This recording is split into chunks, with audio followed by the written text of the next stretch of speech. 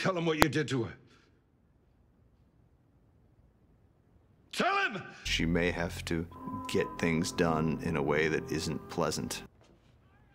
Why? If Cersei hadn't betrayed her, if Cersei hadn't executed Missandei, if Jon hadn't told her the truth, like if all these things had happened in any different way, then I don't think we'd be seeing this side of Daenerys Targaryen. I loved that girl like she was my own. She was good, she was kind, and you killed her!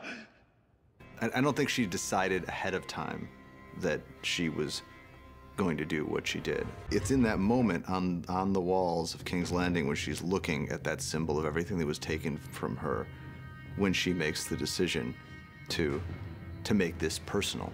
When she takes off and starts burning the city, the Unsullied on the ground and the Northmen on the ground take that as their cue that it's a moral free-for-all. For what? They all died anyway. I think that Jon is also in a kind of denial. You had him believing it, all of them fooled, and you lied. You just care a lot more when you're with a character that you care about. You were wrong. How many died because you were wrong?